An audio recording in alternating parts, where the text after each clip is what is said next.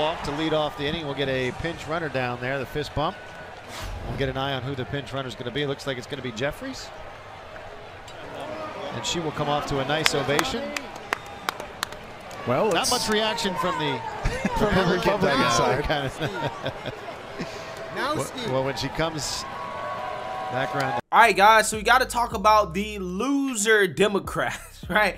These sore loser Democrats whom got blown out during the congressional baseball game. And one Democrat was so upset about the blowout loss to the Republicans that she flipped off the Republican team during the game, in which, again, they were getting blown out here as she was running to the bench.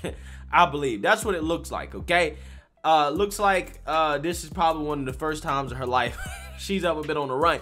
But I'm just saying, this is how salty she was. Okay, and this comes from the same party that claims they want unity, right? They claim they want unity.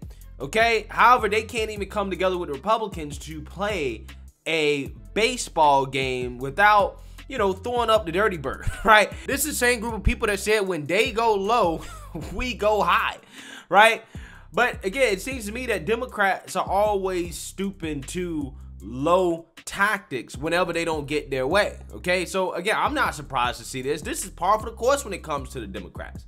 So let's actually read about this game, as again, the Democrats got absolutely clobbered, right? They got skunked by the Republicans. Democrat Representative Linda Sanchez of California flipped off the Republican dugout as she jogged by them Thursday night during the congressional baseball game. Republicans dominated the 87th annual congressional baseball game for charity, winning 10-0. Wow. Yeah, we would definitely call that a skunk. I mean, this is more than a skunk, okay? 10-0. Democrats couldn't even score at all, okay? They couldn't score at all. Again, I'm not surprised by this because this is the party of fat acceptance, right? This is the party that tells you it's okay to be out of shape, okay? It's okay not to be athletic, right? And it's no surprise to me that they're getting outperformed by, you know, people who come from states where, you know, people tend to spend a little bit more time outdoors, right? They tend to spend a little bit more time, you know, playing sports and, you know, exercising and taking care of themselves, okay? So nobody should be surprised that Republicans are dominating Democrats in athletic competition, okay? Nobody should be surprised by this. Sanchez's vocal gesture comes 5 years after a left-wing terrorist tried to assassinate Republican lawmakers at one of the practices leading up to the game. The terrorist shot 5 people, including Representative Steve Scalise, but fortunately, the only person who was killed was the terrorist.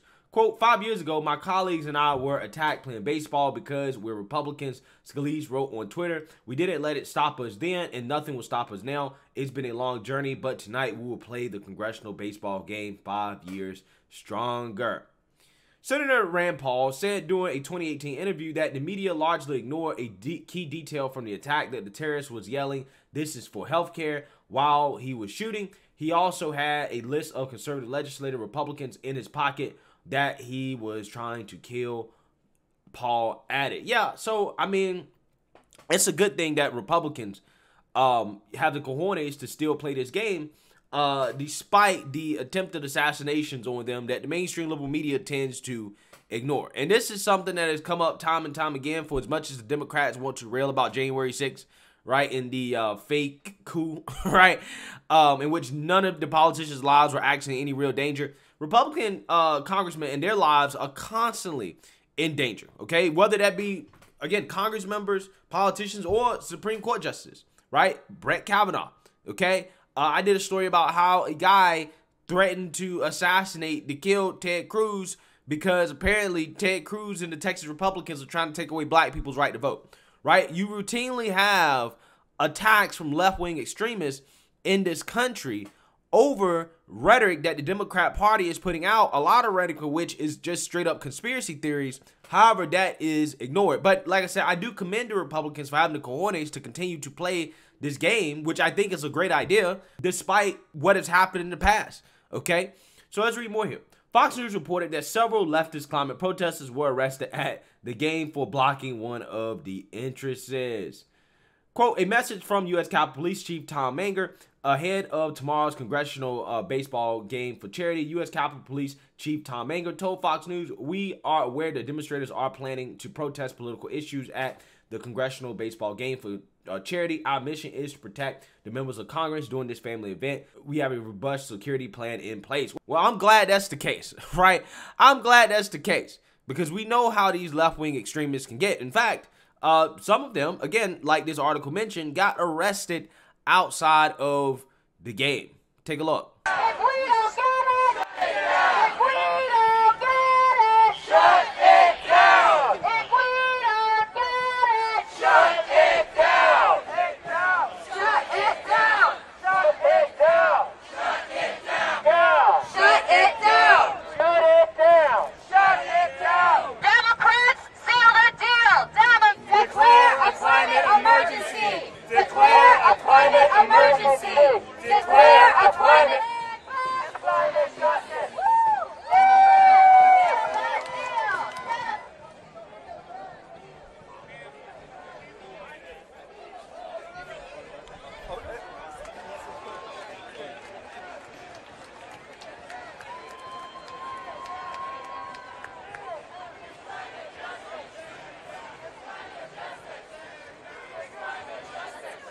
Yeah, so you see that, you heard that, right?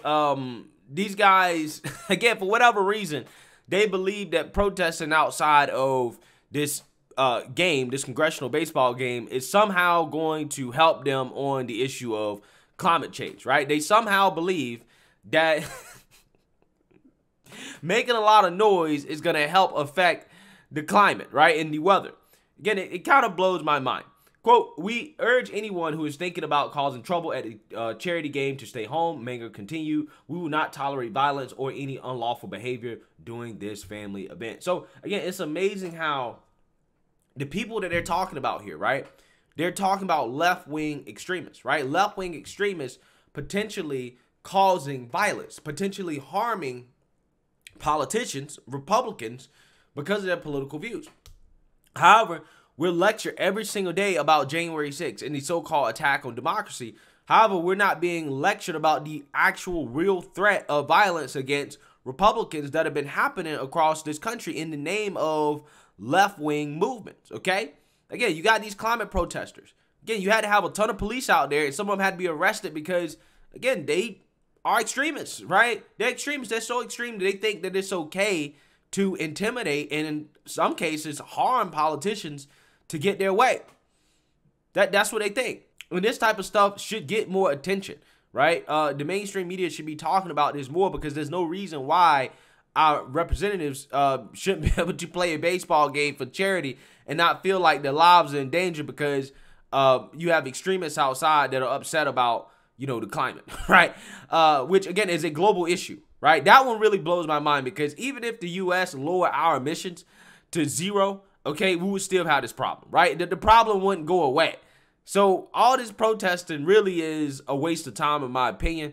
But hey, you know, it is what it is. Like I tell you, you know, with these Democrats and their protests, they are multi-year campaigns, right? People make a big deal about one event that happened on January 6th. However, the Democrats, when they start protesting about something, they do it for years, right? You never hear the end of it. So let me know what you guys think. Make sure you like, comment, and subscribe. Most importantly, share a Black conservative perspective. Peace.